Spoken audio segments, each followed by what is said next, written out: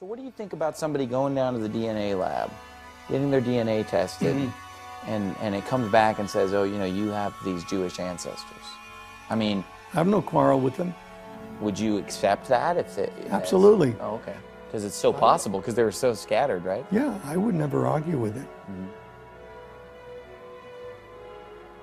The director of this film, Paul Wittenberger, and I are just a couple of white guys. We've never been told that we're Jewish or have any Jewish ancestors, but we're going to go down and get our DNA tested and just find out if we do.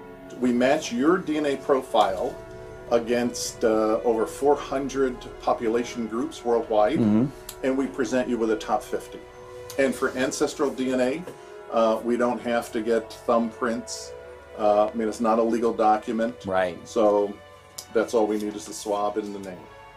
So these will go out tonight. We should get results back in about 3 to 4 weeks. A few weeks later, Paul and I got our results back, and just like they said, we were a mixture of a whole bunch of different nationalities. We had everything from Arab to Brazilian, Native American, and there were a lot of things on there that were a big surprise. And sure enough, when we looked at our deep ancestry, which goes back further than the top 50, we both had markers for Jewish DNA. So I figured I'd get my grandma's DNA tested to see if Jewish made it into her top 50. We tested my grandma. She's 94 years old. And we wanted to swab her, you know, while she's still with us. Oh, yes. That's very important. Yeah, so we got it. All right, grandma's results are in. Let's check them out. All right, let's see her top 50 first of all. Number 1, Ashkenazi Jew. Number 1. No way. So that explains why it was in my deep ancestry, because it's her number 1 of her 50 nationalities. And her number 1 result was Hungarian Ashkenazi Jew. So her number 1 result was Ashkenazi Jewish. Wow. Well, with DNA consultants, I mean, you know, we've done this for many, many years. I haven't seen that very often, to let you know. And every report, like I'm saying, is unique. People are like, oh, it's probably very general. No, everybody's very unique. I don't know when I've seen number 1 Ashkenazi, so that is... Really? No. Cool, yeah. I mean, maybe 3 or 5 times. So let me ask you this. That is very rare. So if grandma's DNA had number 1 Ashkenazi, is there any doubt that she's an Ashkenazi Jew? No. And if she's my grandmother, what does that make me? You're Jewish. So I'm Jewish. You don't have to accept the religion. Right, but I mean, ethnically speaking. Ethnically, you are. You know, whether you, whatever you want to do with it. So hold on. I've now pronounced you Jewish. Is that really what it all boils down to? I mean, good night. That's DNA? Are you kidding me? What about Jesus? What about faith in Christ? How in the world can God's people be determined by DNA? Look, it doesn't matter what our genealogy says. It doesn't matter what our DNA results are. None of that is even important. The only thing that really matters is that we are a child of God through faith in Jesus Christ. And I found so much proof that Israel there is not the Israel that God's talking about. But we who have believed in God, who have the faith of Abraham, we're the children of God. We're the seed of Abraham. It says in Romans 9, verse 7, neither because they are the seed of Abraham are they all children, but in Isaac shall thy seed be called. That is, they which are the children of the flesh, these are not the children of God. But the children of the promise are counted for the seed. So the Bible says that the children of the flesh, the physical children of Abraham, Isaac, and Jacob, these are, it specifically spells out and says they are not the children of God. In fact, in Galatians 3, it explains that we're the children of Abraham. It says, know ye therefore that they which are of faith, the same are the children of Abraham. It's amazing to me, though, how Christians overlook Galatians 3. Now, I'm almost 70 years old. I'm an old man. But I've never, ever, ever heard a sermon on Galatians 3, verse 29. There is neither Jew nor Greek. There is neither bond nor free. There is neither male nor female. For ye are all one in Christ Jesus. And if ye be Christ's, then are ye Abraham's seed and heirs according to the promise. Both of those are fantastic. Who is the heir to the promise?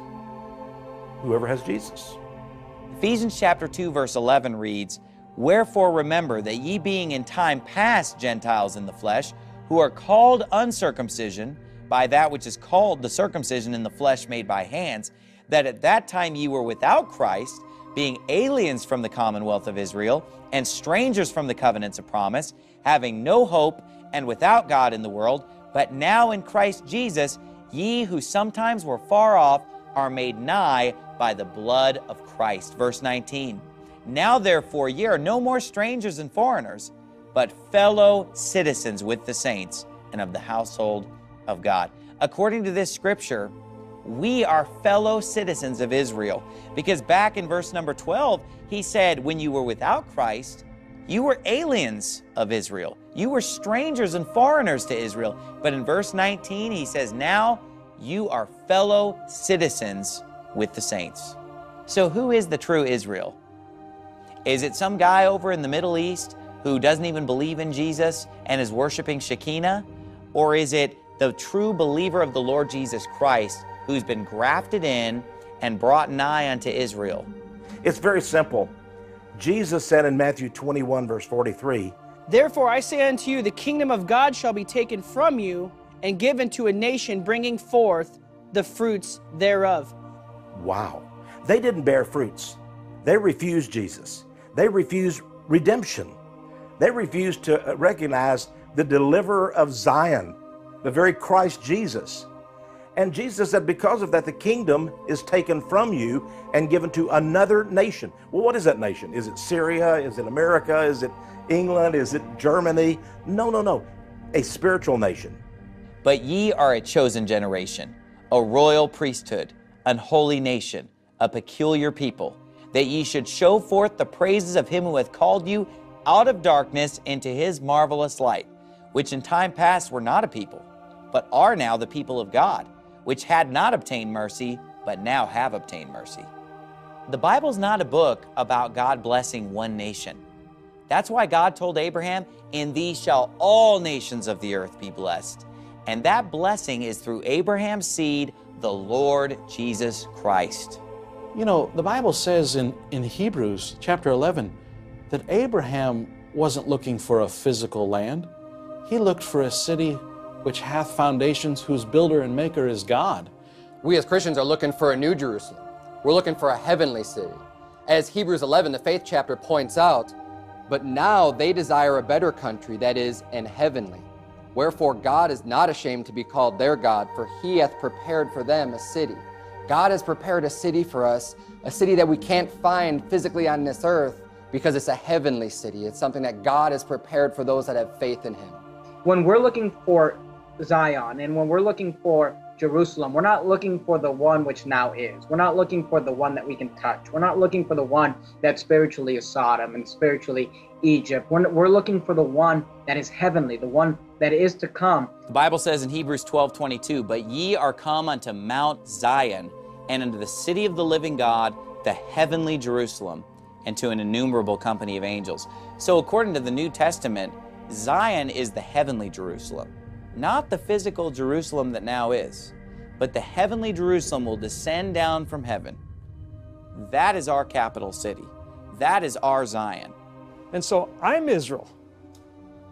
Those people over there are not Israel.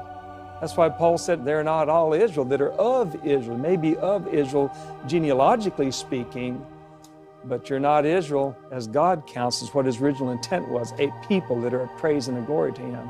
We as Christians are the chosen people of God. We are the true Israel, and we are marching to Zion. Well, you know, the name of this video is Marching to Zion. We know that as a great title of a gospel song, too. It means marching with Jesus at the very head of the formation. Yeah. You know, we sing songs like, we're marching to Zion. I love that song. I just love it. I mean, we're marching to Zion, beautiful, beautiful Zion. We're marching upward to Zion, the beautiful city of God. It's the city of God. It sits on the sides of the north. That's God's home. And one day he's going to bring it down to earth. It's going to be on the earth. We're going to inherit the earth because we are God's people. We have believed in Christ, are God's people. We are Israel. We're princes with God. And we're going to reign with him forever. I would love to see the Quran thrown away, destroyed, put in a bonfire. Not because I hate the Muslims. No, I would love for them to become Christians. I would love to see the Talmud in all its 36 or 38 volumes. Well, what a bonfire we could have with that. As a Christian, I say, let these books exist. Let the Quran exist. Let the Talmud exist. Because if people read those, and then they read the New Testament, you must come to the conclusion that Jesus Christ is Lord.